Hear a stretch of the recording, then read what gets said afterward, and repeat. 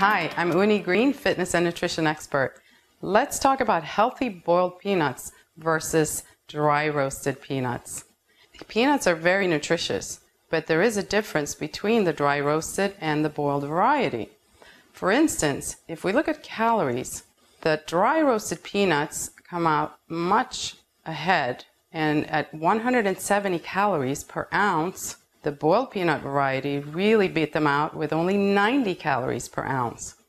If you're trying to lose weight, you would know then that you need less calories, so you want to choose the boiled peanut variety. Another difference between the two is the fat content. Boiled peanuts have 6 grams of fat per ounce, and dry roasted peanuts have 14 grams of fat per ounce.